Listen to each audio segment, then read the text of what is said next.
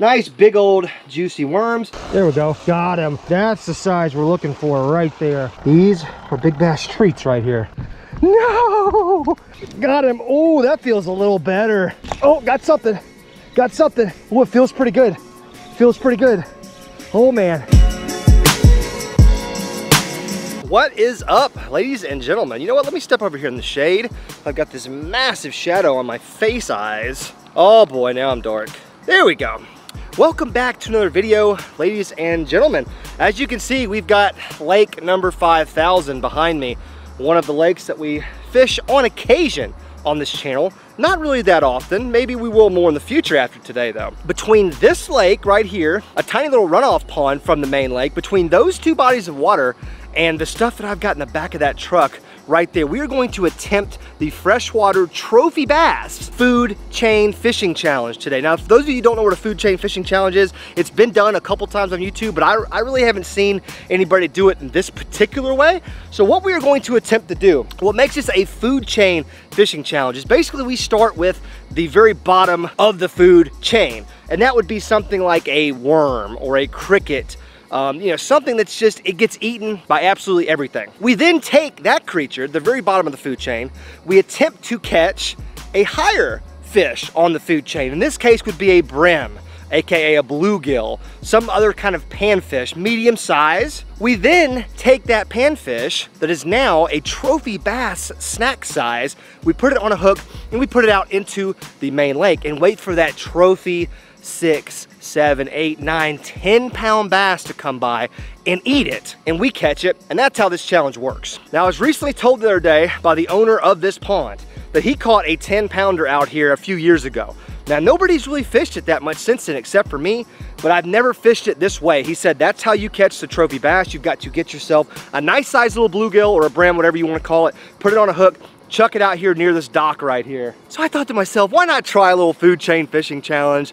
And let's just make things really difficult on ourselves. Now, I'm already seeing like some bait in the water, some bluegills. I may try to like cast net some of these before I even try to fish with the little worms or the bottom of the food chain bait. I don't know. But basically, as long as we can gather some nice sized brim to catch these trophy bass, then I think that will count as part of being a part of a food chain fishing challenge. So however we can catch them, that'll just have to work. Guys, I'm so excited. I hope you are too.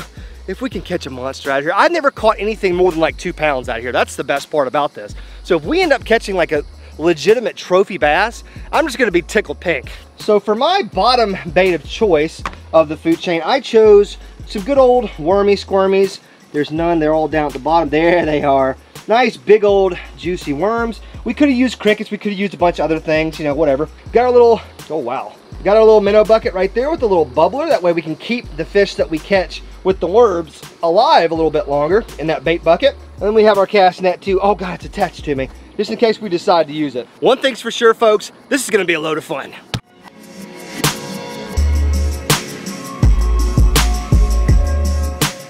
Well gosh, guys, before we even try to fish for the bigger ones, I see like 50 pretty decent sized ones right here. I'm gonna try to throw the cast net at them real quick. Now there's a couple like bass moved up on these bluegills. What is going on here? We might catch some bass and some bluegill on this cast net. That is, if I can even throw the dang thing with any accuracy at all. Oh my God, there's like a billion of them. Oh, that had to have got some. That had to have got some. Oh yeah, we got some. We got some. We haven't even gone fishing for them yet. We just got like a nice little handful of decent sized ones.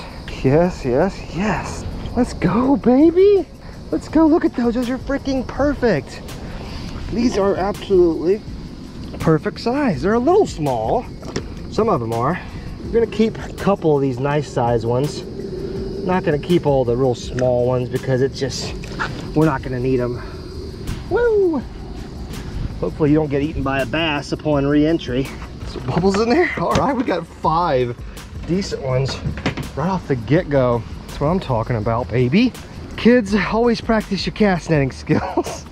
I'm not gonna lie to you, I've been working on it like hardcore the last few days, filming some different videos, but it's helpful. You pull up to a spot like this, and there was a million of those little bluegills just sitting there. And boom, toss you a little cast net out there, catch a few of them real quick. Okay, now we need to get back to our actual mission here. There we are.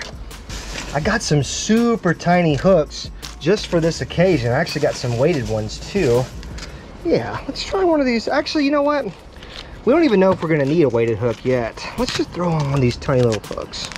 It's a good little brim size hook right there, I think. Just on a simple little bobber setup, chunk a piece of worm on it. And supposedly these guys are starving in this little puddle, and they're just gonna be very glad to have something to eat.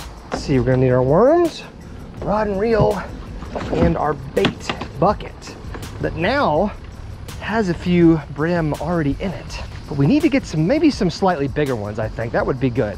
Now, one thing that's on my mind, last time I came down to this little puddle, just to kind of see what was going on, I did step on a snake. I'm pretty sure that was like a year ago, like last summer. But I stepped right on a snake, and by the grace of God, he didn't bite me, but he very easily could have. So we're gonna have to be very careful and make sure we scare off any snakes that might be hanging around. Where you guys at? I know there's a snake down here. There always is. And I'm just wearing shorts, of course, because that's smart. Okay, well, no snakes yet. Now, the guy who told me about this place and this plan, he actually told me that crickets were the move, but because of the COVID nonsense, we really don't have a lot of opportunities to buy crickets anymore. My local bait shops are kind of screwed up because of COVID. Get this joker hooked a few times. This tiny little hook. Let's flip her on in here and see what's going on.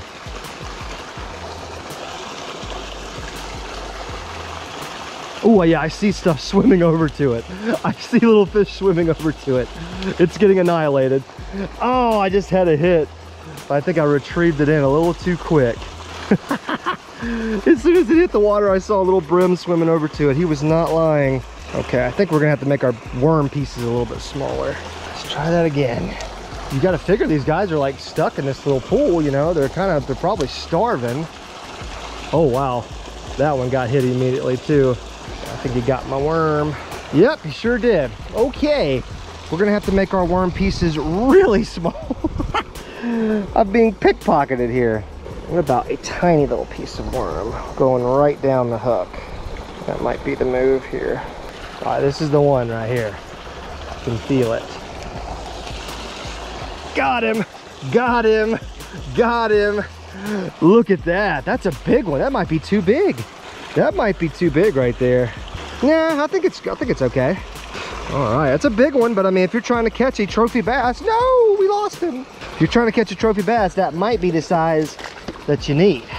Let's see if we can catch a couple more like that. I don't want to catch too many because I don't want to end up like wasting any of these guys, or, you know, catching a bunch of them and then screwing them up in the bait bucket and then killing them or something like that.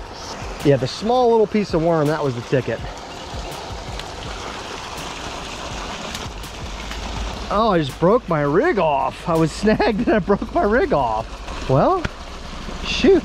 Well, we did catch one big one, and we got those other medium-sized ones from our cast netting adventure. So here's what we'll do. Since we do already have a nice little bucket full, including that big one, we can put that big one out right now. Let's go ahead and get rigged up for the bass fishing portion of this. Get a couple lines out, a couple bobbers out, maybe one medium-sized bluegill and the big one. And then if we start running out of bluegills, we will either A, use the worms to catch some more out of this little puddle, or B, we'll just cast net some if we just see them walking around, swimming around, excuse me. Fish don't typically walk. As far as my rig goes, I've just basically got like a circle hook, and I was advised by people that know that circle hooks are really good, because if you put your rig down, you know, and you're just letting it swim around, and the fish grabs your bait, and maybe you can't run over there quite quick enough to set the hook, the circle hook will get, you know, will get the fish hooked most of the time just by itself, just from him chewing on that big old bluegill. Big circle hook, not even really big, but you know, for bass it's a big circle hook. For a catfish it'd probably be small. And this particular combo is a casting combo. It's a heavy rod, it's got heavy line on. I think it's got like 20-pound line, and we're just going to do a little bobber guy up at the top, a big bobber, because a bluegill this size is going to be able to pull down most other bobbers. All right, Mr. Big Bluegill, we need you. You're up. Now what we're gonna do, we are gonna back hook this guy right through the back meat. Skin is tough to pierce. That way he can swim. He is unencumbered and he can swim as far as he wants to. He can go as deep as he wants. I've got this rigged pretty dang deep. We've got some deep water out here. And I'm just thinking, you know, if we're gonna catch a big one, it's gonna be out here in the deep. So let's fire him on out here. Boom. Now hopefully, yep, he's woken up. And now he is swimming around. Let's get the other, maybe a medium-sized bluegill rigged up. Let that little guy do the same. Let him swim around some. Okay, Mr. Medium-sized bluegill. Gonna do you the exact same way. Through the back, avoid the sparings. We don't want to kill the bluegill. We want him to be alive and well and able to swim. Because he needs to get out there and he needs to find Mr. Big Bass for us. You know, I'm seeing a lot of encouraging signs that this might actually work today. First sign, as I throw him out here, is the water. It's a lot clearer than it normally is. The water out here is typically really dirty, but today, for whatever reason, maybe because it hasn't rained in a while, it's actually pretty clean. So the hope would be those big bass are going to see those bluegill out there in the deep water swimming around, struggling. Looks like they might even be injured, and just come up and get himself a nice little easy meal. Now comes the tough part. That's the waiting. But while I'm waiting, there's about 1 billion bait fish by this dock just hanging out. I may just practice my cast netting skills a little bit because there are so many. It's freaking crazy.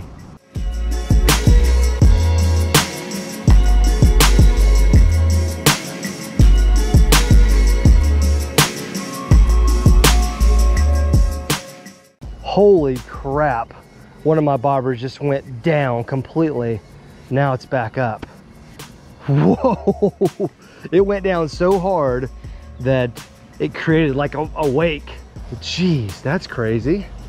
Oh, I better keep a close eye. I was about to grab my camera and try to show you guys how many bait fish there actually are next to this dock. But holy moly, I better keep a freaking close eye on my bobs. Same one just went down again.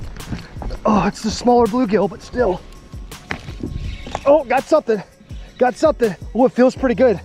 Feels pretty good. Oh man. Oh gosh, he's running right to this dock and to this other line. Come on, be good. Be a big fish. No, you can't go into the dock. Oh, he's not big. He's not big. He's nice though. Nice for this lake, which is to say he's like 2 pounds. Whoa. First fish of the day for the Food Chain Fishing Challenge. And like I said, not exactly a big one, but for this lake, it's actually not bad at all. Check that circle hook. Notice how it got him. Whew, I had to come running over here because once again, I was messing around at my truck. Wow. So boom, success. Food Chain Fishing Challenge is a success. That is so cool. Now, technically that was on the bluegill, one of the bluegills that I cast netted. So I don't know if you want to count this like as a hardcore win or not. Still pretty dang cool. I bet you that was the same fish that had hit it that first time and maybe had kind of circled back around, made another pass at it. God, same exact thing. I looked up again. I was re-rigging the little bluegill rig that I broke off a minute ago. I looked up and the joker was gone again. And that time he had it. And that circle hook did exactly what we wanted the circle hooks to do. And that is to be able to hook the fish even when we're late getting there. So let's get another medium-sized bluegill, because that's all we have at this point. It's small, not really medium, kind of small bluegills. Let's get another one of those bad boys rigged up. Buddy, you look good. Same thing, back hook them. Let's go, baby. You know, I really thought it was going to be a grind, and it still might be to catch that big one. Thought it was going to be kind of a grind because it's the middle of the day. It's kind of, you know, it's hot, summertime. Let's get him back out there into the danger zone. It was perfect timing too. I had the bail open on this rod, so you know the line just comes out freely. And as I was getting here to pick up the rod, all the slack had been taken out, so it was perfect timing. Whew! Our big bluegill has somehow swam all the way over here to the shallower water. I don't know what the heck he's up to these days, but he needs to get back out here in the deep, because that's where big berthas are. They're not going to be shallow, I don't think, not in the middle of the day. Back out you go, buddy. You're gonna have to be the one that really catches us that big fish today. You're gonna have to be the one. Uh-oh, my second bobber's down again. The medium-sized bluegill. Come on, just start reeling. Got him, got him. Ah, he doesn't feel very big. He doesn't feel very big, and he's not. And he just spit the bluegill out right there. Oh, come on, man. What are you guys doing to me? Dang it. That's a hefty little bass right there. He's got got a gut on him. Look, he spit out the bluegill on the way in. The bluegill is right there. He's all traumatized and half dead. Oh man, circle hook got him again, which is great, but just not the size of fish we're looking for here.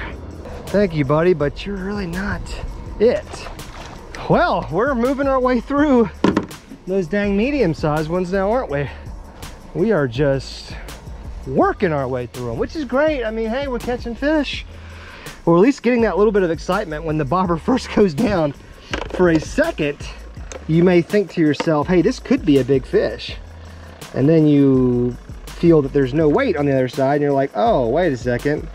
No, it's not a big fish. Another stinky little tiny bass.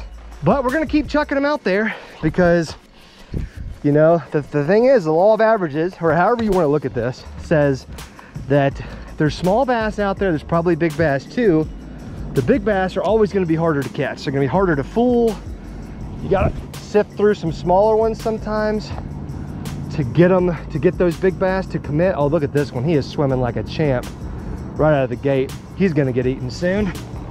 The more active the bait fish are, whether it's a minnow or whatever, the more active they are in the water. It seems like those are the ones that really get ate good. Okay, well, I'm not upset. I'm not angry. Got 2 fish, and we caught them, you know, without buying our own bait, you know, using nature to do our own bait. But I kind of feel like unless I catch a bass on the exact bluegill that I catch on a worm, that we've technically have not completed a food chain fishing challenge. Am I right? I mean, I kind of have that feeling because the ones we've caught so far have been on the medium to small size bluegills, which we cast netted. So we're really gonna have to catch one. We're gonna have to go back to that pit, most likely, that tiny little puddle, and catch maybe a couple more decent sized bluegills to really say that we've accomplished our goal today. As I shut my camera off, the bobber went down. No! Got him. Oh, that feels a little better. A little better. Don't think it's huge, but it definitely feels better. Possibly the best one of the day. Come on, buddy, show yourself. What is that? Is that a bass? It's a chunky guy. Ah, he's still not very big. Oh, he's not big at all. I'm an idiot. Oh, dang it. How is he the smallest one of the day? He actually felt good. He was actually fighting. I'm so confused. Oh my goodness. I just shut off my camera from running up the hill from the puddle. And I came up here and they were both up still. But then all of a sudden, they were both down. Or one of them was down.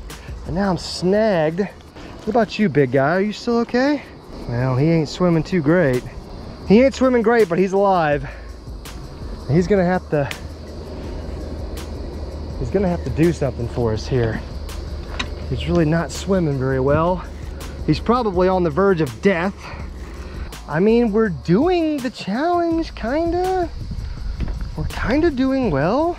The only thing I can assume is that these smaller bluegills are just producing smaller fish. And I mean, that makes sense, you know? That big bluegill is not gonna get eaten by a 2-pound bass. That big bluegill is gonna need like a 4 or 5 plus with a big old mouth to come along and eat him. Well, I got 2 pieces of good news. One, I mean, we're catching fish. But two, we are running out of small bluegills, which is good in the sense that we're gonna have to go back to the drawing board here. And to get that big fish, we're really gonna have to catch a bigger size bluegill. That's just all there is to it. The size bluegill is just, I don't think it's gonna yield us that really big fish.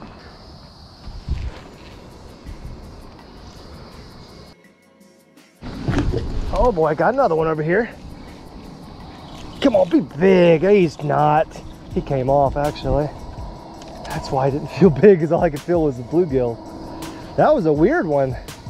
That one actually kind of, the bobber went down really slow instead of like a boonk and just going, which is typically how bass eat live bait. You know, the bobber just goes and it's disappeared. But that time, man, my dude's looking a little stressed out. Every time I cast one like out straight ahead of me like this, I mean, I think that's where all the fish have come. Have been like straight out. There's even like a little sandbar. You guys may not be able to see it. There's some shallow water that kind of comes out into this deep water. So that would make sense that that's a big time area, or a big time traffic area for bass, you know. Well, we're about to be down to the last bluegill. That one, the one that just got hit, I think he experienced a little bit too much trauma. He's done for. He's not swimming. He's floating on me, which means we got to go to his counterpart, the last bluegill, which is good. That'll give us a chance to do a nice little water change too. All right, buddy, are you the chosen one? This is like the smallest one of the entire bunch. Literally smallest one. Wouldn't that be something though? The smallest bluegill gets the biggest bass. I'm willing to believe. Did you guys believe? We've all got to believe in order for this to work. Beautiful. Right there in that sandbar. That should be a fish. Ooh, we just got a bite, but it came back up. Oh, come on now. He's still getting messed with. Yep, there he goes. There he goes. There he goes. Come on, this has got to be something bigger. Oh, I came off. Got my dang bluegill. He sure did. I was too late.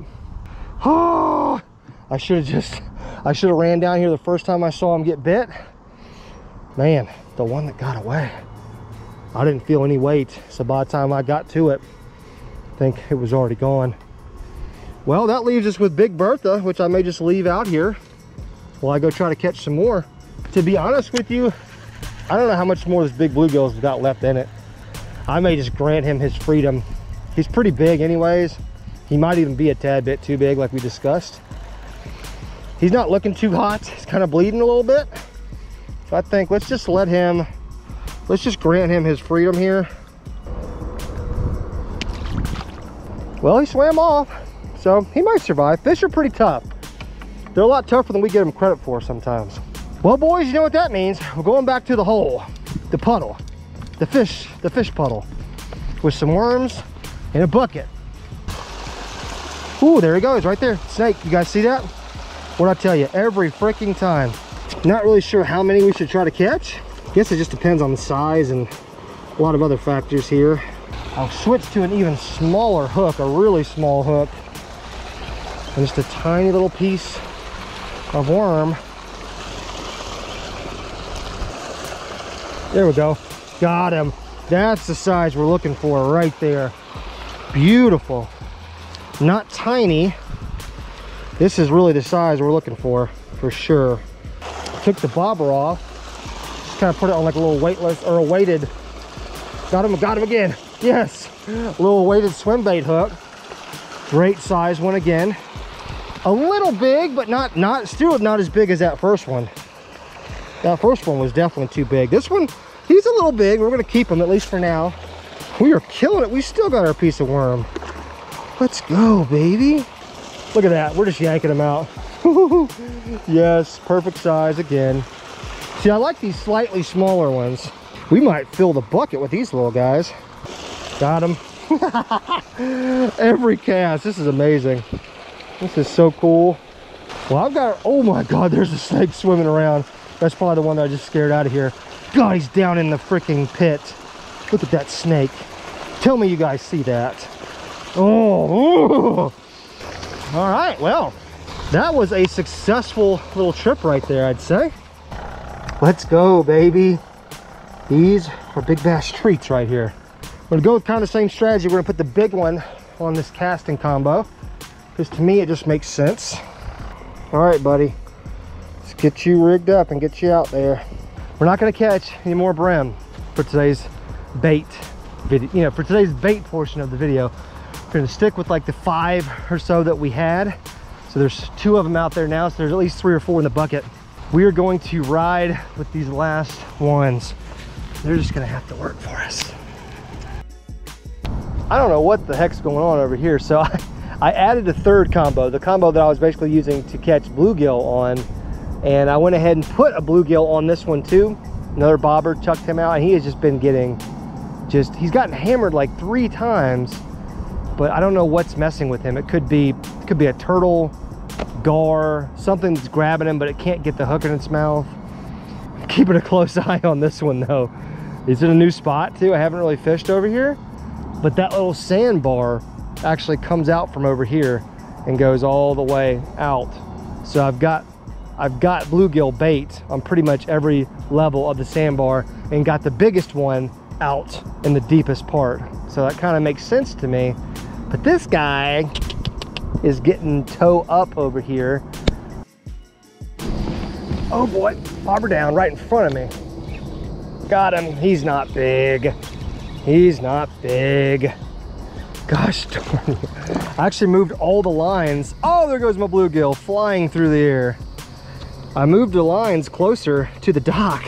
I brought them all in a little bit, and it would appear that that did something. I mean, it makes sense. There's so much bait hanging out around this dock. Get out of here, dude. There's so much bait hanging around this dock. You gotta figure there's bass. See if I can rehook this bluegill. That may have been his last stand right there. No, he's done. Oh, he's done. You did your job, buddy. You caught a fish. I shouldn't have even asked any more out of you. Running out of bluegills here, boys. We're running out of active participants in our little experiment.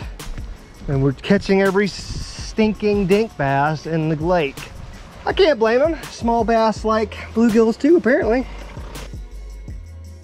Well, I sure hate to say this, but I think the bite is over, boys.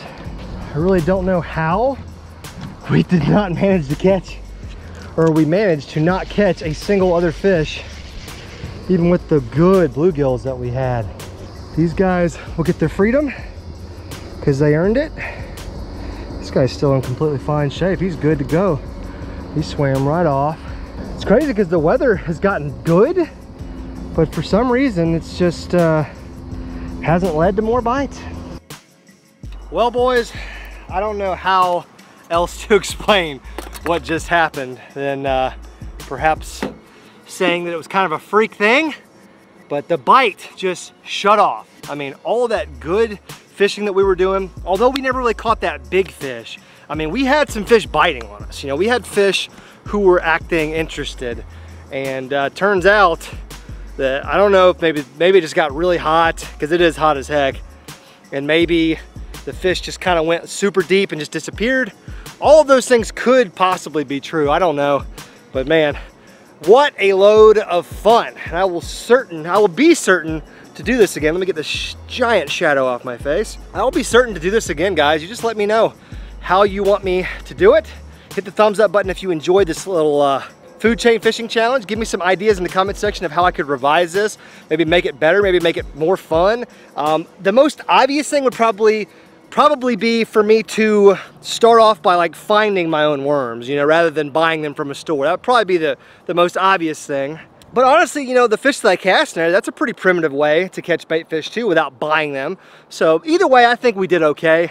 But let me know in the comment section what you guys want me to do next with regards to this challenge. We definitely need to do some more fishing out of that tiny little pool, because that is just the craziest thing of all time. If you guys are new and you have not already, hit the subscribe button, join the LOJO Outdoor fam, the best subscribers on YouTube. Guys, thank you so much for watching. Had a load of fun today. Caught some fish on some brim that we caught ourselves. Very fun, very rewarding to catch fish this way, but it is 92 degrees. It's hot. It's time for me to get out of here. I am getting out of here on to the next outdoor adventure. Fist bump, I'm out.